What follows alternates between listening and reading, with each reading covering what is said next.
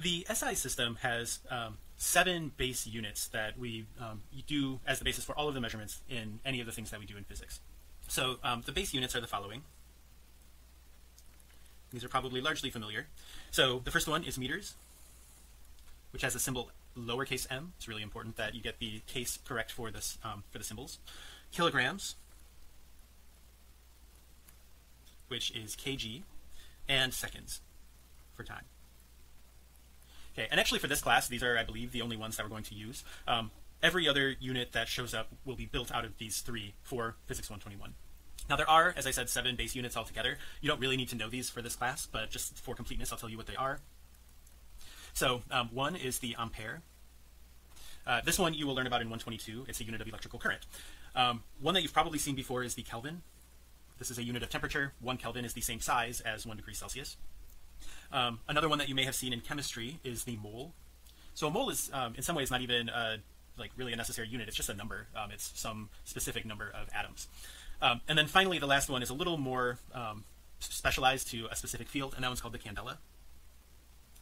You've probably or possibly never heard of candelas before, but a unit that is very closely related to the candela is the lumen, which is the way that we measure the brightness of a light bulb in terms of the way the human eye sees it, and the candela is related to that. So it has to do with both brightness and specifically the biology of the human eye in how we see things. Okay, but like I said, meters, kilograms, and seconds are going to be the basis for most of the things that we do this quarter, or almost all of them.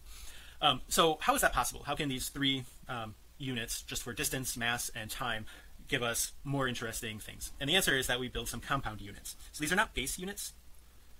The basic units are the ones that I just listed, but we can use the base units to build lots of more interesting kinds of things. So one straightforward example is a speed. So we can use distances and times to construct a speed. So meters divided by seconds essentially tells us that if you go 10 meters every 1 second, then you're moving 10 meters per second, and voila, we have a speed. Some other ones that are fairly straightforward are meters squared as a unit of area. So you could measure the size of your house, the floor plan of your house in meters squared, or the size of a lot outside, or the area of a piece of paper, or anything. Additionally, we could do meters cubed to find a volume, so meters by meters by meters. Or another one that you're probably familiar with is density. So we could have a mass, some number of kilograms per volume, so kilograms per meters cubed, and we can just keep going. There are a lot of derived units, probably an unlimited number of units we can derive from these basic units.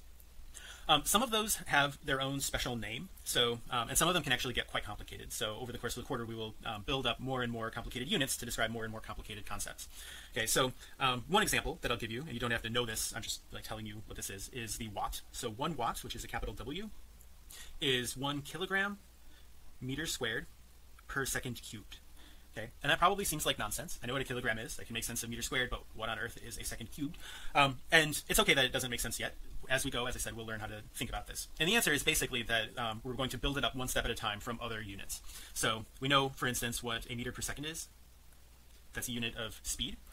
If your speed is changing, like say you go from 1 meter per second to 2 meters per second, and it takes some amount of time to do that, we can represent that in the number of meters per second per second.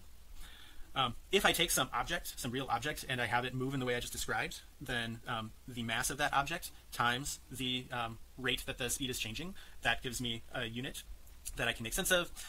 That tells me essentially the force that I need to exert on that object. If I exert a force for some distance, then I get an energy, it turns out. And if I exert some amount of energy each second of time, then I get a power, which is what watts measure. Okay, so this should seem kind of weird and a little bit nutty, I think, at this point, and that's totally fine. I just want to show you that we can build up lots of more interesting things from these really basic ideas.